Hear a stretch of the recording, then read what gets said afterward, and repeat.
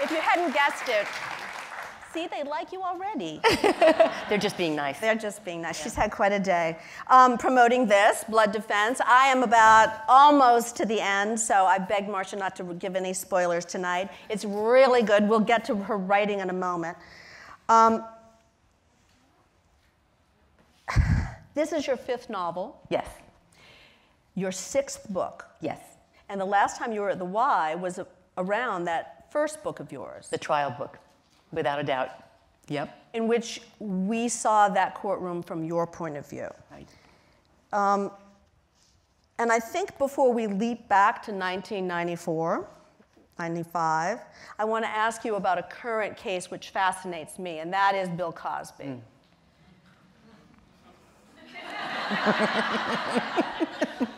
You can't blame a legal correspondent, can you?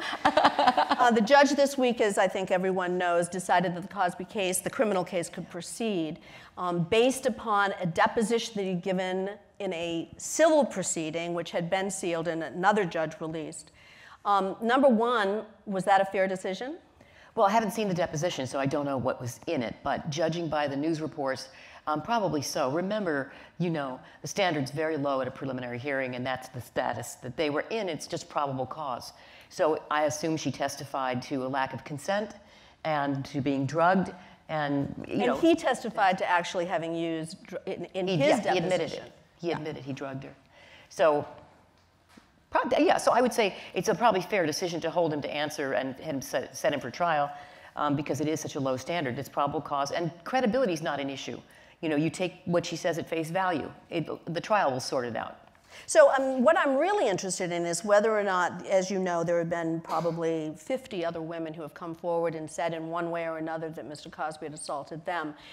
Under pattern evidence, are any of those voices going to come in? They may. They very well may. I believe that that state has the same rule of evidence that we have in California, that you have here in New York, where you have a certain degree of similarity, then it can come in to prove intent. And it very well may result in having other instances come in. So you heard it here first, folks. So let's get down in it. Take me back. When did you first hear that Nicole Brown Simpson and Ron Goldman had been murdered? That morning. I was in my office preparing to be alone and not go out. I wasn't having any witnesses in. I wasn't going to court. I was just going to work over my case files, and Van Adder called me about 10 o'clock in the morning and said, I've got some information. I'm going to go for a search warrant. I need you to tell me if I've got enough. And you said? He had a ton of evidence. He had enough to, it was crazy. I'd never heard that much evidence. And so I said, yeah, you're good. You're good. How did you get assigned the case? So I was in the special trials unit. That unit was assigned to handle high-profile, complex cases, usually murder cases. So there was only, at that time, 4 or 5 of us in the unit. And I had handled DNA. I'd handled also a domestic violence murder. And so, you know, it was going to be one of us. Well, was it a lucky day that it was you? Or an unlucky day? You know, I don't look back that way because it happened. You know what I mean? I can't change it. No matter what I think of it, if I think of it as lucky or unlucky, and there's parts of both in it, I guess. For the most part, and for many years, it felt very unlucky because I wanted to be a prosecutor, and that's all I wanted to be. I didn't ever want to leave the office, and you know, I really couldn't stay after that trial. So, you know, in that respect. I want you to tell the audience what you did the day the verdict came in. I basically walked out. I walked out of the courthouse. And never went back. And I never went back. Yeah. Someone else cleaned out your office? Eventually, I had to, I got people in to clean it out and put everything in storage. I didn't even want to look at it. No, nothing. But I am jumping ahead of the story. We're back on the beginning of all of this. I had, as an anchor at Court TV, covered the Robert John Bardo trial. And I remember saying to people at the time, this is the single best courtroom prosecutor I have ever seen in my life. Oh, thank you. It was a magnificent, painful, horrible trial. Terrible. just encapsulate for those people who don't know what had happened. So Rebecca Schaeffer was a young actress on the brink of stardom. She was just about to hit it big. She was in a sitcom called My Sister Sam with Pam Dodder, and she was a lovely, charming, wonderful girl. Everybody that I spoke to only talked about how wonderful she was. Not one bad word. Very unusual to have that happen. And Robert John Bardo was a fan. One of the bad kind of fans, and people were not hip to that back then. They weren't aware of the dangers of stalkers. We didn't even call them that. This is like 1991. Yeah, exactly. And we called them fans. No one knew. He showed up at her studio where she was taping with candy and a teddy bear, and the security guard thought he was just a besotted fan and drove him back to the train station and said, "Now, son, get on with your life." This man wound up paying a private eye $25 to get her address. Explain how he did it, because this case changed the law in California. Right. How did he do it? He hired a private eye, paid him $25, and said, "I want you to find Rebecca Schaeffer." And so he called the motor vehicles department, right? Yeah, and the private eye did. The private eye called the DMV and got her address, and Bardo showed up at her house and killed her. Shot her at the door. Yeah. Because she hadn't responded to some missive that he had sent her, and he'd thought that you know, when he brought the teddy bear, that she should love him back. Yeah, yeah. I remember watching. Robert John Bardo sat in the courtroom and slowly peeled all the skin from his fingers and made a little pile on the table. And he'd pick his face. Yeah. So he was convicted. Yeah, he was convicted. It was a mental defense. They were looking to make it seem as though it was a second-degree murder, kind of an impulse killing. That he really meant to love her, and he meant to just say something and then accidentally or impulsively shot her. And I proved through the use of his interview with the shrink that it was actually premeditated and it was a lying-in-wait ambush murder. Park Dietz. Park Dietz was his, exactly right, exactly right. So he's now in prison for life without. Okay, so you know how we are, us journalists. I've set you up, so now I got to punch you. Here we go. You were the best prosecutor I'd ever seen in a courtroom, so what went wrong in the Simpson trial? We're going to be here a long time. They're ready. So, you know, right in the very, very beginning of the case, there was so much evidence. There was a blood trail, before he even came back from Chicago, there was a blood trail leading from Bundy into his bedroom at Rockingham. There was the glove that matched the Bundy glove at Rockingham. With blood on it, right? With blood on it, yes. There were bloody shoe prints in the Bronco, blood on the door handle of the Bronco. Shoe prints, about his size, I can't remember now, 12? 11, Bruno-Mali's. Bruno-Mali's. And blood drops to the left. Notes, yeah. You know, yeah. Blood drops to the left of the Bruno-Mali's. And then he shows up with a cut on his left hand. I mean, good God. But within 5 days of getting the case, a friend of mine who was working in Compton, which is a very African-American heavy community, came to me and said, "This is a loser. You're going to lose this case. They don't like this case. No one wants to believe it. I'm telling you, you're toast." And so I got to say, we knew we were always up against it in downtown Los Angeles. This was a very common thing. I'd been trying cases for 10 years in downtown LA, and race was always an issue. There was a profound mistrust among the African-American community of the law enforcement, and every time we had a black defendant, we did face what we call the race card, which I don't like it because it's a pejorative, and it kind of is dismissive of the fact that there's a really good reason for the mistrust that they had. But we were always faced with the argument, look, you know, I know you're right, there are bad cops, but this time, not this time, was kind of a standard thing that we'd have to say. So with Simpson, it was going to be an issue, and we knew that. But how big an issue was really the question, because after all, this was not somebody who was underprivileged. This was somebody who was more than a member of the high society, white society, certainly not someone who had ever been mistreated by the police. In fact, they loved him. They were his adoring fans. So how hard could they play that card? That I didn't know until the story came out about Furman planting the glove. And we were seeing that they were believing it. It was being bought, and it was being believed all over town, even though it was very, very plain. Furman had no opportunity to do it. He wasn't there. A million cops were on the scene before he was and saw only one glove, so there was nothing for him to move. And last of all, logically speaking, he's going to move a glove before he knows that Simpson has an airtight alibi, or somebody else comes in and confesses, or somebody else an eyewitness knows who did it. That would be crazy. And Furman didn't have it in for him. He let him go. When Nicole made the call and Simpson had bashed in the windshield of her car while she was sitting in the driver's seat, Furman was the one who responded to the call and cut him loose. So, how it was going to sell, why it was selling, it was very clear that it did sell. It didn't matter.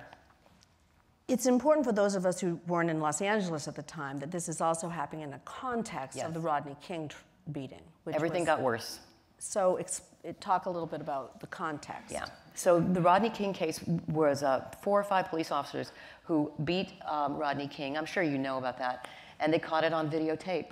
And the beating was horrifying, horrifying to watch. And our office prosecuted the cops. But it was an all-white jury in the bedroom community of Simi Valley, where a lot of police officers lived. And they famously acquitted all of the officers. Even though there was a videotape. On video, really that was the most stunning thing. It was a stunning defeat, and it sparked riots, the most violent riots of that century. The city was literally burning. I remember I was working downtown and they were arresting people in droves, and we were doing overtime to process the cases. So in the wake of that, so it was just 2 years later when we were trying the Simpson case. So it was proof in a lot of people's minds, both black and white, that you couldn't, black people couldn't get a fair trial, couldn't get a fair shake with the cops. Exactly. So then you get Mark Furman. Perfect. He was the, it couldn't have been. Doing what I can to help you here. Yeah. I mean, could it have been any worse? I don't. That's really the question that I kept asking myself every day. What else? But then I stopped. But did you feel that way? I mean, because you were cool as a cucumber in the courtroom, but I mean, inside were you like going, are you kidding me? Yeah. That is, I think, what was so amazing to me about Sarah Paulson in the miniseries. She was showing you how I was feeling. I don't know how she did that, but. Well, it's really interesting. About halfway through the taping of that, Sarah Paulson and you actually met. Yeah, it was actually more than halfway. So. Almost. And it was great. We had dinner and. Well, all right. So I didn't mean to jump out of there. I didn't. Well, but you all want to know about Sarah Paulson and the miniseries, right? Hold the thought about Furman, because we're going to definitely come back to that. But, okay. So, I mean, it is as if this trial that you lived through and I lived through and about 4 rows behind you has come back. Yeah. Not only with the FX series, the series in which Sarah Paulson plays Marcia, but also with this ESPN documentary, 8-hour documentary. Right. Before it all aired, were you biting your fingernails going, are you kidding me? I'm going to have to live this again? Yeah, I was miserable. Miserable at the thought of having to, for me, I was hoping not to even see it. I kept hoping it wouldn't happen. Because, in Hollywood, a lot of things do get canceled. They don't go. You know how that is. And so, but no, it did go. And I think because Ryan Murphy picked it up. But I didn't know how it was going to be played. And the thought of it was very, very painful. And then I heard Sarah Paulson was going to play me, and the honor of that, because I think she's a genius. I thought, well, that's pretty cool. And then they actually started airing it, and I wasn't sure I was going to be able to watch it. I didn't think I was. A part of me was like, I don't think I can stand it. And then I just had to, Well, wouldn't you be honest? I mean, if someone's playing you on television, you got to see what happens. So right. Yeah. So I know Sarah a bit, and I asked her about playing you. She said that when she met you, the first thing you said to her was, "Sorry about the hair." Yeah, she was not too happy about that. Oh, she was not happy. But I got to go to my Sarah Paulson questions here. They're further in. What does it feel like? It's an experience most of us will never have, to have someone playing us on television. It is so surreal. It's weird. It's so, I don't even know how to describe it. I don't have the words. It's kind of out of body. And I would watch with friends of mine, because I was afraid to watch it alone because, I could jump off the balcony. And so I'd be sitting there watching her, and she'd do something, a gesture, and I said, I don't do that. And my friends, oh, yeah, you do. Well, she did study hours and hours of the trial footage as well as finally meeting you. How accurate was the FX series? So in general, in the big sense, it was. It put in the context of Rodney King, as you have, and showed that it was right. It's really fairly shortly thereafter, in the aftermath. We were living in it at the time. It showed that very well. It also, surprisingly, addressed the issue of sexism, which no one had ever said a word about. And in those bigger, larger respects, they got it right. There were other things that were not right, which is bound to happen. They never claimed to be a documentary, so, One of the interesting things that you mentioned to me when we talked for NBC is that in the fictional series, the death penalty was on the table, and you told me... Never. It never was. It wasn't even discussed. The subject just never came up. So I don't know why the writers thought they had to put that in. What, it wasn't dramatic enough? Just saying. Well, since we're there, and I mean, did you and Chris Darden have an affair? wait, you're supposed to ask me if we made out. Like Ellen. Did you and Chris Darden make out? I'm going to take the fifth, as I always have. It's a long tradition that you're familiar with. Watch the miniseries. I don't want to ruin it. I mean, in the end, O.J. Simpson is not convicted. I guess you know that. And yet that last episode, in so many ways, was really an episode about you and about what you brought personally into that courtroom. And it had to have been painful. Yeah, it was. It was very hard to watch in general, to be honest. I mean, and hard to see a lot of the things that were very true about the case and about the trial and the way things were handled, the circus of it, the insanity of it, a judge who was so besotted with celebrity that there was a constant stream of actors going in and out of chambers, which was unbelievable. And a courtroom that was really literally out of control. So, and every day, going to court every day, knowing some bomb is going to explode, that Ito's not going to hold the line, he's not going to rule correctly. And to walk into court knowing that that's going to happen and watch justice be subverted every single day, I can't even tell you how painful it is. And watch everybody forget that 2 people are dead. So is your opinion that the defense played outside the bounds? Mm-hmm. Or is your opinion that the judge failed to control the defense? Both.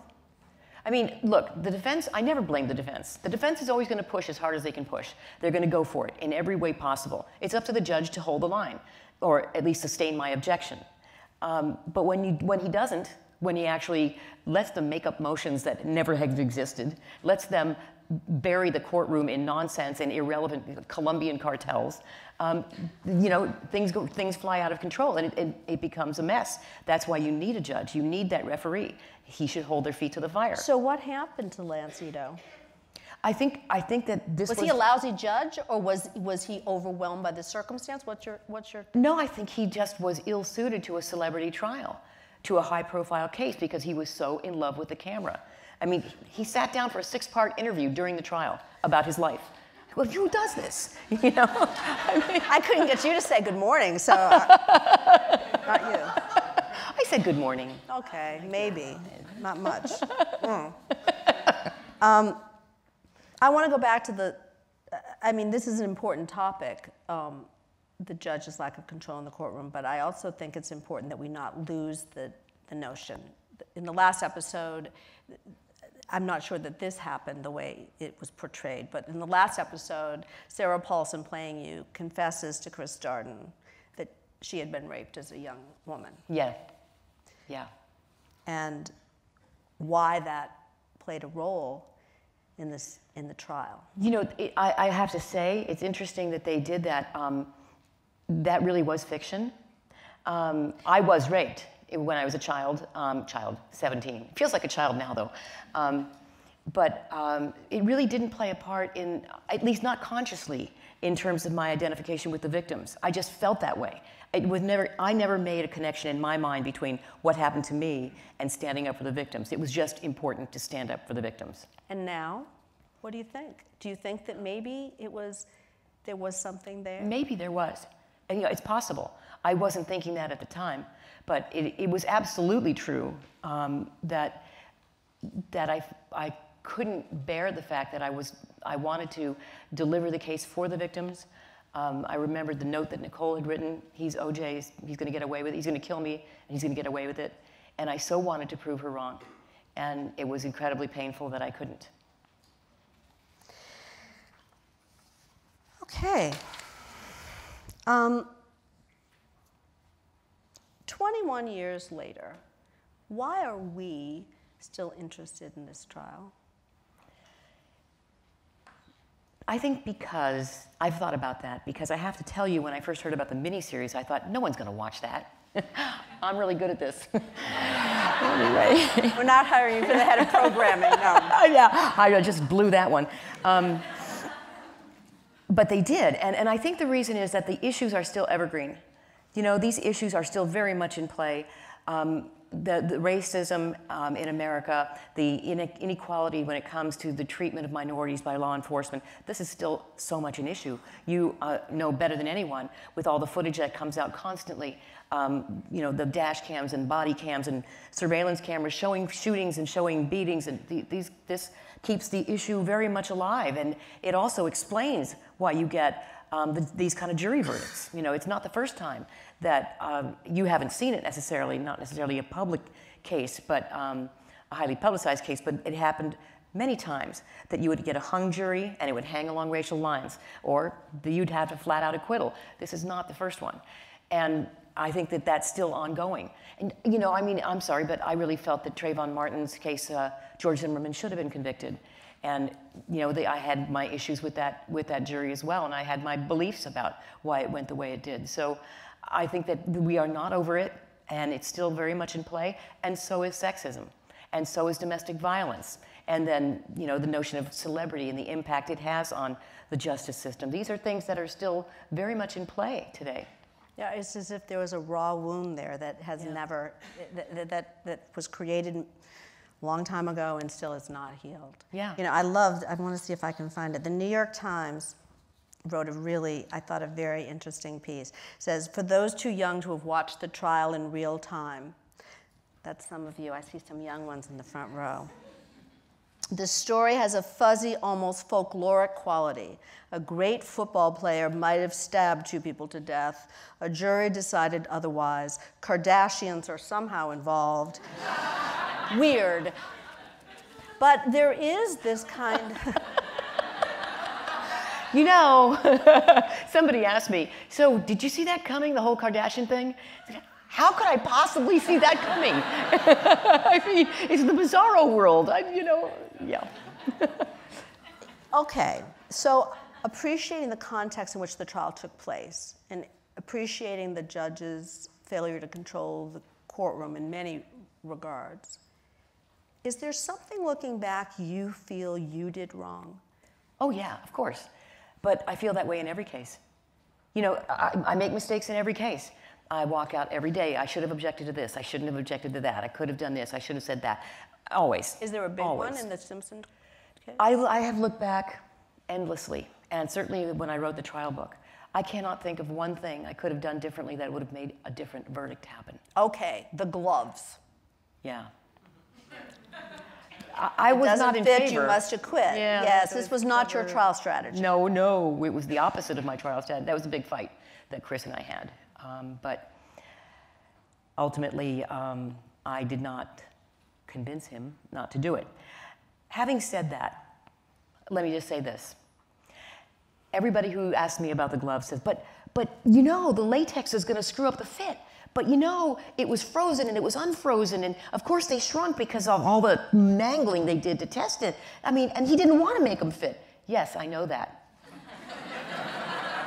But wait a minute, more importantly, so do you. And so did they. And the jury. And just in case you think they didn't know, I had an expert come on and testify to all of that. Not only did we do that, but we had an identical pair of gloves that had not been mangled that he could wear without latex and put them on him, and they fit perfectly. The jury saw that. Oh, plus, didn't you introduce a receipt from Bloomingdale's? Nicole bought them for him. Yeah. So the jury saw the brand, the size, exactly. 2 years, I think. And they were a limited release. It was like only 300 pair made, you know, and she bought them for 2 pair for him. I mean, it was just, so when people point to the glove and say, oh, you know, that did it. No, but it didn't for you. You know? Okay, so are you interested in all these little details, or am I just amusing myself? Okay, good. Okay, good. We're going to get to this book, but we can't really tell you much because it's fiction and we haven't read it yet. Okay, in a sec. So, Mark Fuhrman, racist? Yeah. That was easy. Next. He wasn't no fan of women either, so imagine. I checked a lot of boxes for him. So, for those of you who have not brushed up on your OJ lately, remember this. It was a sort of, it was F. Lee Bailey had him on the stand and asked him if he had ever used the N-word. He asked him, actually that one I objected to. Yes. He asked him if he'd used it in the last 10 years. Yes. So here, you want the inside story about Yes. that? Oh, right. So I don't want to get to too much minutia, so you guys just stop it, okay? So what happened was, Chris was preparing Mark Fuhrman to testify. Yep. Because he was going to take him as the witness. And for reasons unknown, I wasn't there, I found out later, he took him to the grand jury room, which is a really imposing auditorium space where you have tiered seating going up, and then you have the witness stand down here. And he had his law clerks and a couple of lawyers, DAs, grilling him about using the N-word. And one of the questions they said, have you used it in the last 10 years? So for some reason, somehow, this is what happens when you have a big team, that story got leaked, that he'd been grilling Mark Fuhrman in the grand jury room, and that they'd asked him that question. And Leaked to who? leaked to the press. I don't remember this. Wow. I know. And the thing is, I'm still not sure whether it went to the press or just the defense, but the defense found out about it. I was going to say, I don't think it ever got printed. Yeah. Wow. Probably not, right? But for Somebody sure the defense Googled that. Check it out. Yeah, check it out. I do know that the defense knew, though, because F. Lee Bailey was dropping hints and telling me, you know, yeah, how about that grilling? What were you doing in the grand jury room? Blah, blah, blah. So somebody was leaking to him. And I found out about that. So I knew that he knew that we'd asked Fuhrman that question. If I object to that question, he's going to say, well, excuse me, Madam Prosecutor, but weren't you asking him that very question? And then we get into this whole thing about the grilling and the grand jury room, which I wanted to keep out. So when he asked that question, I thought, this only leads down a really ugly path, because it shows us basically grilling him in a way that looks like we think he could have planted the glove. It gets nastier and nastier.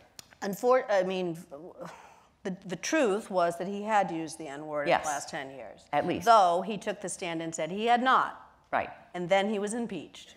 Yes, predictably. With all of the incidences in which he had, in fact, used it. Yeah. I really, you know. So how much did that hurt the case? I mean, obviously. Didn't help it any. To be honest, you know, after Chris said, I'm not going to take the witness, you take him, I sat down with him, and he by then had a handler, Chuck Higbee, who was a very, do you know him? No, but that's interesting. I didn't know that. Oh, yeah. He had a handler who was helping him because he was a nervous wreck. He was a mess. And Chuck was taking him in and out of the courthouse, and he was a big bear of a guy. You may have seen him. Yeah, I saw him. Yeah, you did. And he was, but a very gentle guy, very calming influence. And I started to ask Mark, you know, look, this business about you gotta, you know, that can't be right. It can't be right. And he said, and he froze up, you know, it is right. And Chuck Higbee, come here, pulls me out of the room. And he says, he's going to fall apart. You can't do this. You can't push him on this anymore. That's his answer. That's his answer. That's all he can say. He's on the edge. Don't do this. Just let it go. And because that's all he's going to tell you. And great. Perfect. Well, that worked out really well. Yeah, you really did. Yeah. One of the things that I learned from watching the FX was just how unaware I was at the time of the way you were treated in comparison to the way the male lawyers were treated. And I was sort of shocked at myself that I was not more aware of it at the time. For those people who aren't thinking about this, fill them in. Yeah, this was the amazing part of the miniseries because no one ever talked about it. And neither did we. No. You know, women in the 90s doing a man's job. Had to be tough. Had to be tough. And if you call sexism, you're a lame excuse for a whiner. You know, and that's really, it's all about your weakness. You can't take it. You can't take the heat, so get out of the kitchen kind of thing. So I never complained. But it was a constant, and it was a very upsetting constant because whatever would happen without a jury, I don't care. Call me whatever you want to call me. But when you do it in front of a jury, they take their cue from you. So it would be Mr. Cochran, Mr. Shapiro, Mr. Darden, Marcia. And then it would be harsh criticism. I mean, he would actually yell, you know, sustained, you know, whenever he was talking to me, and the men got away with everything, particularly the defense. Even when Shapiro stood up and called the judge to his face, called him disingenuous, nothing. I mean, for most judges, that's contempt time you're talking about. And there were also these subtle, I mean, not so subtle, but at the time, these digs. Yes. Oh, well, if we'll have the hearing, if Ms. Clark can arrange her child care. Yeah, that was Johnny, actually, yeah. And then I got up and talked about child care being an issue for some of us. Some of us do have to work and some of us do have children, Mr. Cochran, probably not your problem, but you know, he don't have to worry about it. That doesn't mean some of us don't. And they showed that in the FX series. And that was true. That was true. So, what was it? Johnny Cochran, good guy, bad guy? He really meant it. Here's the thing. I mean, I always got along with Johnny. To me, he was never my issue. My issue was with the judge. I expected him to do pretty much what he did do. And he kept pushing it as far as he could. That's totally to be expected. But with Johnny in particular, the issue of civil rights, the issue of the mistreatment of African Americans in the criminal justice system was a true issue, keenly felt by him, very much believed in. He wasn't kidding, you know what I mean? No, I don't think it was appropriate to put it on Simpson. Simpson should not have been the recipient of that, in my opinion, because he was not someone who had been mistreated in the least. But for Johnny, it was a larger issue. It was all about that message, always about that message, and he meant it. So it was for real. You know what I mean? It wasn't just a disingenuous, manipulating defense lawyer. There was a real there. Would you call any of the other lawyers manipulating defense lawyers? Sure. Oh, sure, absolutely. Which ones? Most of them.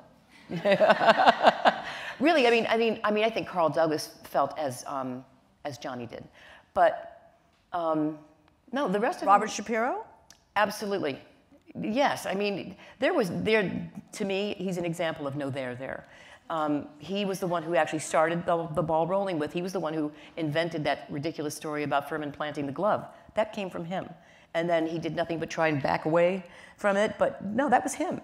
And I do not believe that he personally has any great beliefs regarding civil rights or anything like that. I think for him it was all about, I'm going to win this case and manipulate the jury any way I can. I'm not saying that defense attorneys don't routinely, we all manipulate juries. I mean, to a certain extent, it's the job. But to do it unfairly based on the prejudice and bias, that's a whole different story. Well, you wanted to know, and she told you.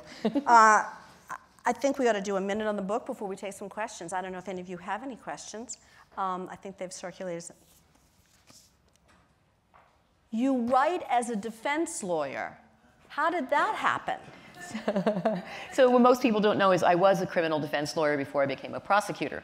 And now I'm defending again, handling criminal appeals, court-appointed cases for the indigent. So I wanted to write from the other side of the courtroom because it's so much fun. There's no burden of proof. All you're doing is taking shots at the prosecution's case. You run around and clients are all they're criminals. They're very colorful. It's fun. And, It's true. And so and you make more money. And yeah, well, you could. You could. She doesn't. She doesn't. No. But what she is she's a fairly twisted, kind of traumatized person, but a very tough cookie who is out to win at all costs all the time, but in the meantime is very, very smart. But what's great with somebody like that, they have no limits. So you can push her all over the place. She's naturally in danger because her clients are dangerous. So I'm having a lot of fun. I mean, honestly, I'm not just saying this because she's sitting here, although I'm slightly afraid of her, so I would, but no, I'm not at all. And the book is fabulous, so grab it on the way out. These are really good questions, so let's try to power through them and so you can all go have dinner. Do you have any confidence in our court system? I do. I do. Here's why. I mean, more often than not, the juries get it right. And especially now that I'm handling cases on appeal, I've handled thousands at this point in the last 10 years, and up and down the state of California, you know, a huge swath. And I'd say at least 85 to 90% of the time they get it right, surprisingly. So on the flip side, a twofer here, a good question. What do you think happened to cause O.J. to kill those two people? Oh, I really believe that this is a classic domestic violence killing. This was, as Gavin DeBecker put it, Nicole was in the wrong place for a long time, and Ron was in the wrong place at the wrong time. She was it was the last straw for him. She had finally dissed him that night, and he had lost Paula Barbieri, and he couldn't find any other women, and he was in that mode of building, building, building all day, because when I could finally get Cato to tell the truth, he described someone who was in very bad shape that day and behaving very strangely, trying to set up an alibi with going out to get burgers, and then Cato went with him. Anyway, bottom line is, I think he finally just couldn't take it anymore. He blamed her for everything that was going wrong in his life. Rage? Rage. And did he really forget what he did? Or, I mean, had he persuaded himself? I mean, there were many theories. One is that he persuaded himself that he was justified. Another was that he sort of blacked out. What do you think? I think if he follows the classic domestic violence psyche, he believes it was justified. She had it coming. And Ron, it was just he was expendable. As someone who has prosecuted many murder cases, do you favor the death penalty? Oh no, that is in California in particular, I have to say no, because we really don't have one. What we do is pour tons of money into the handling of those cases, and the taxpayer dollars go out the window, and they're sitting there. And so why don't we just be honest about it and say we don't have a death penalty and just lock them up? It would save a lot of money. I'm a young female prosecutor. Any advice for success? You have the best job. You do. You have the best job. There's no greater job satisfaction, I think, than being a prosecutor. I loved it. I got up every day to fight for the victims, and I really, you know, there's a satisfaction you get from that that's unparalleled. And I would just say, enjoy it, love it. And my advice to the young people always is the same. The one thing that I can say when you ask me, you know, regrets about the trial, the reason I really don't have them is because, of course, I made mistakes, but I gave it my all. I gave it 110%. I left nothing on the table. Flawed as I was, you know, I did all that I could, and I dragged myself out of there every day and in.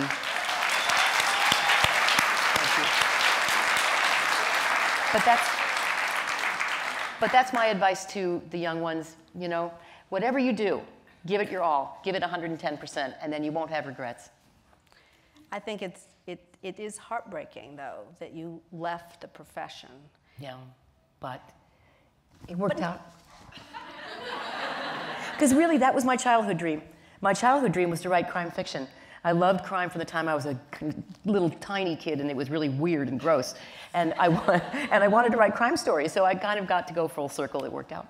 Okay, well, so that's how. All right, in the O.J. case, was Jason Simpson ever investigated as a suspect? Good question. He was, and he was eliminated. But he was investigated actually before we got the DNA results in, because if we'd gotten those back, we wouldn't have needed to. But they investigated and found not only that he wasn't there and that he was at work, but also that he loved Nicole. By all accounts, they were very close. So there was nothing there. This theory that's been floating around has been floating around for 15 years. It's been BS the whole time, still is. Everything at the crime scene excludes him, so. Is there any doubt in your mind that O.J. Simpson was the single killer? None. Zero. Zip. It sounds as if you were very passionate about the law. How long did it take you to recover? Ooh, a really long time. A really long time. You know, because I wasn't sure exactly when I finally did recover. Maybe I still haven't. You know, I don't know, really, because the fact that the miniseries, when it came out, still upset me so much and was still so painful to watch, I mean, if I'd recovered, maybe it wouldn't be. We should also mention there's I have not seen the ESPN Oh documentary. my God, that's right. 8 hours. You were interviewed it. for it, I know. Yeah, and I've seen it. And? It's phenomenal. Phenomenal. You have to see it. It's about more than just a trial. It's about race in America, but seen through the prism of Simpson's life. And it's fascinating, and it's so profound. And I think it'll tell you better than I ever could, although I always try to tell you the odds that we were up against.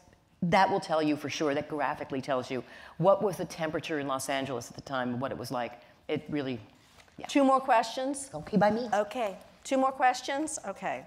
Robert Shapiro, oh no, well actually Robert Shapiro, the writer, says, went on to start the Innocence Project. Actually that was Barry Schecht, who had already started it before the trial. Right. What are your thoughts about DNA evidence and the Innocence Project? Well, I'm going to tell them what I told you. I've sent my clients to the Innocence Project. when the legal system, what I do is review for legal errors. I don't go back and reinvestigate a case. That's not what the court appoints me to do. And so if I see a client where it seems that DNA testing might help them, I refer them to the Innocence Project, and I have done for a few of them, you know, whenever it's appropriate. So I think the Innocence Project is wonderful, and I think that DNA is handled appropriately is a terrific tool and only getting better and better. And so what about Barry Schecht in the Simpson trial? He did a lot to dismantle your DNA evidence. He did, and it was such bullshit. And you can quote her on that one. I mean, oh God. Yeah, the New York Times is here, who cares? Oh God. Well, they probably won't print that. Right. Okay, final question, and I have to just say in advance, you are a fabulous person to talk to, and I know our audience will agree with that. Can I say likewise? Likewise. She makes it look easy. Yeah, she makes it look easy. It is easy, talking to you. Okay, this is a really good question, too. I said the why audiences are the smartest audiences anywhere. Even though O.J. was acquitted in your trial, he was eventually convicted in a later unrelated case where he's still doing hard time. Do you feel that the publicity of your trial led to this? And if so, did you lose the battle but win the war? You know, I have to say, you never know what impacts people. I mean, certainly people knew about the verdict there, but I did cover the case for that hard-hitting news agency, Entertainment Tonight. Yeah. Stay out of my lane, sister. No, I did. I did. I stayed very far out of your lane because they always wanted to know. I come out to talk about the legal thing, and they say, "Well, no, what was he wearing?" Yeah, that's fantastic. But I talked to the bailiffs, and I said, "You know, what do you think about these juries? What is it? These juries are hammers, so he's in trouble." But also, the crime was caught on videotape, so I don't know. It was a pretty good case. You know, he was going to get convicted. But in terms of cosmic justice. Oh, that's a different story. That's maybe. You know, it would be nice to believe in karma, right? Wouldn't it be nice to think that the universe has a way of making things balance out? He was also convicted in the civil proceeding, which followed the criminal trial. That's right. Well, and so the irony is that the property that he went to take back, in Las Vegas, his big thing was some sports memorabilia dealers were selling stuff that he considered to be his stuff. But it wasn't. That was the stuff, the property, that should have gone to the Goldmans. Yeah. And he squirreled it away after the civil verdict. He hid a whole bunch of stuff in storage lockers. And I think agents got a hold of it, and it got sold off, and that's how it wound up in Las Vegas. And the reason he got 33 years was he went in with a gun? Gun, yeah. To get it back. Yeah, to get it back. 2 guys had guns. I think he was not armed, but his cohorts were. And it was like, what are you dreaming? I mean, anyway. Words fail me. So, I'm going to give you the final and last word. When you sit down to write a book like this, how much of this is your real lived experience? And how much of this are you making up out of whole cloth? Because some really scary things happen in here. You know, it's hard for me to know how much, you know, some of it, certainly fiction, of course. And usually that transpires in the course of the case itself. I make the case more complex, certainly more dramatic than the average case. But I've had a lot of dramatic cases, and I've known a lot of interesting people, and weird people, and dangerous people. So I have to say, a lot of my life experiences wind up in the book, one way or another, whether I want to or not. I think they wind up there. So. Well, go inside the mind of Marcia Clark. Buy the book. Thank you all for being here. And Marcia, thank you. Thank you. Thank you. So You're wonderful.